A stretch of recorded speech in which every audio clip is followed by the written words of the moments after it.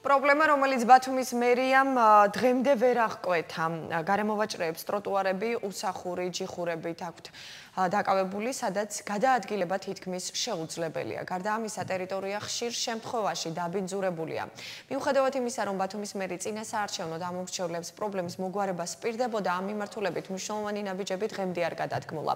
თვითმმართველობა მოვაჭრეები წერილობით რამდენჯერმე გააფრთხილა, დაჯარიმდა რამდენიმე თვით დასაქმებულიც, თუმცა ქალაქი გარევაჭრობისგან დღემდე არ გათავისუფლდა. ის რომ გარევაჭრობა ქალაქისთვის ერთ-ერთ მთავარ პრობლემას წარმოადგენს, ამას აჭარის მთავრობის თავმჯდომარეც ადასტურებს.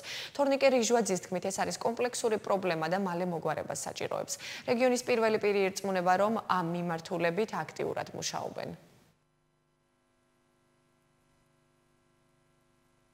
ქალაქისთვის არის ეს პრობლემა გამოწვევა, თუმცა ამავდროულად მნიშვნელოვანი არის იქ მოსახლეობის ინტერესების დაცვა და ჩვენ დარწმუნებული ვარ, სწორ ბალანსს მივაგნებთ. ეს არის კომპლექსური პრობლემა და საჭიროებს ძალიან მალე მოგვარებას.